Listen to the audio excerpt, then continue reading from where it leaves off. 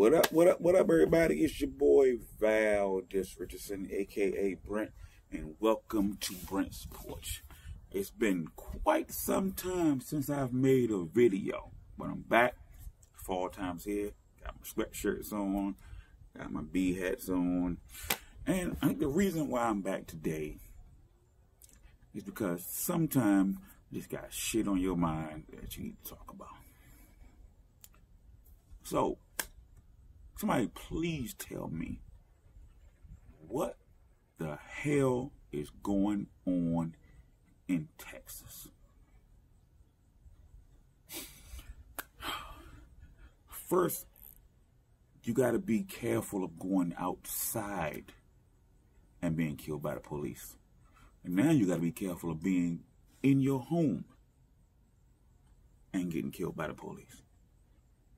It's ridiculous. Both things, Jean, Antonita, I hope I got her name right, Jefferson, the latest person to be killed by the police.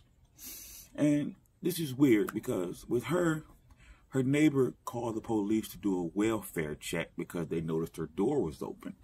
And they just wanted the police to come by and check and to make sure that she was okay.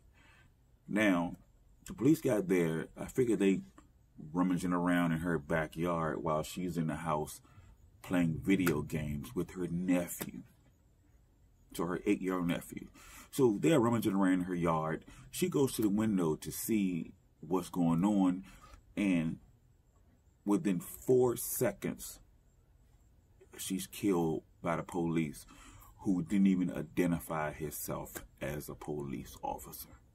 He shot her through the window at her house with her 8-year-old nephew nearby. I just honestly don't understand what type of training these police are getting. I understand that being a police, it's got to be a difficult job. You deal with a lot of different people, different elements. You deal with a lot of situations. But these people are pulling the trigger before she didn't. In 4 seconds, she pretty much trying to figure out what the hell is going on in her backyard. Who are you and why are you in my backyard?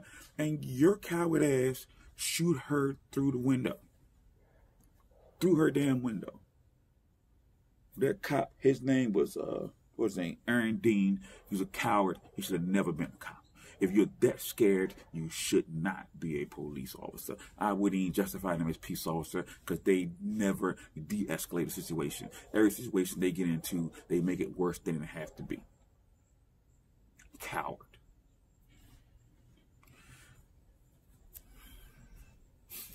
It's getting ridiculous. It is just totally getting ridiculous. This woman was obviously somebody's sister. She might have been somebody's wife, maybe somebody's girlfriend, somebody's mother, probably. I really don't know, but I know she was definitely somebody's daughter. She was somebody who was killed for no reason. For no reason. This situation is really simple. The cops could have came and saw it open, knocked on the door, boom, boom, boom, boom, boom. Police, is everything okay in here? I noticed your door was open. Nobody's dead. Don't rummage around in my backyard and then shoot me through my freaking window. Who does that? What type of, what class do you go to?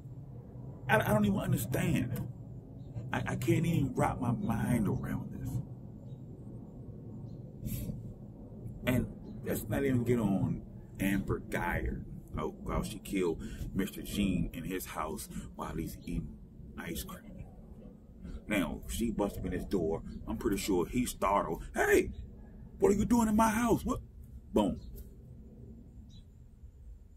Really? Really?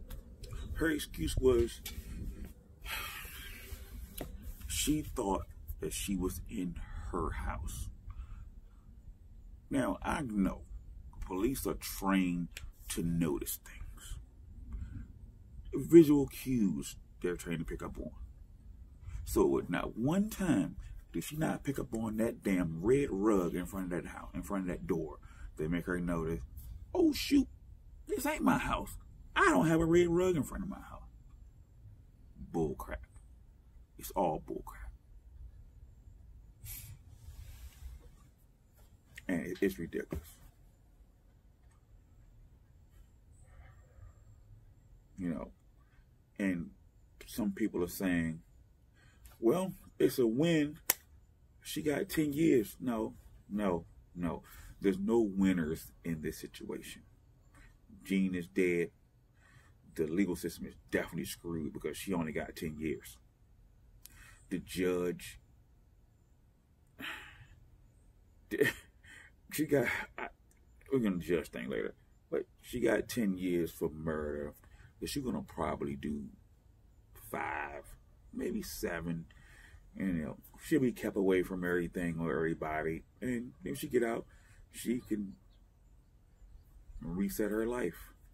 And it's going to be a lot easier for her to reset her life because of the skin that she's in. Let's just be 100. Let's be 100 with it. Let's just be 100. It'll be easier for her to reset her life. She might end up with a dude that's making big money or making a decent amount of money. And she live her life happy ever after, some happy homemaker in some house somewhere, while this family is broken because she killed somebody's son, Mr. John, sorry.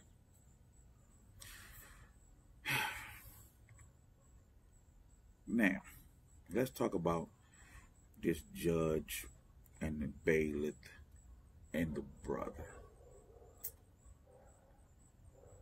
You know, I wonder would any of this compassion have been poured out toward her if she was a black woman? Would that judge have came down off that stand and gave her a hug and say, everything's going to be all right? You can do this. Would that bailiff has been stroking her hair and patting her and comforting her while she's sitting there? Would that brother would have been begging to give her a hug if she was a black woman? I seriously doubt it. Seriously doubt it.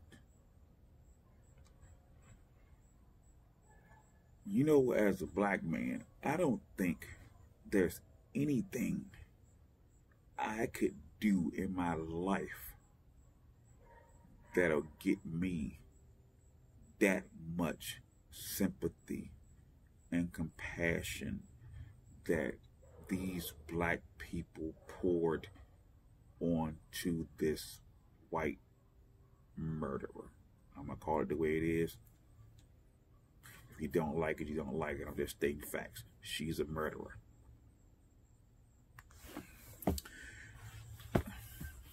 Even the jury. I saw a video of some black woman in the jury talking about, I felt so bad for her because she was definitely sorry for what she did. But, yeah, maybe. But as you did talk about the text message that she was passing out with her colleagues, she had a racial bias. So why do you even care? Why? And I think throughout history, African Americans are taught to be compassionate and sympathetic toward white people, but don't offer that same compassion toward your sisters and brothers. You would let your sister and brother sit in that seat and rot and cry and snot all day long and not give a damn how sorry they was for what they did. Not give a damn. That judge would have not got off that damn bench and gave a black woman a hug and a Bible and say everything will be okay. That bailiff would not have been rubbing that woman's back, letting her know everything's fine. I just, in my heart, don't believe that that would have happened at all. But it wouldn't have happened. I done learned a lot, I gotta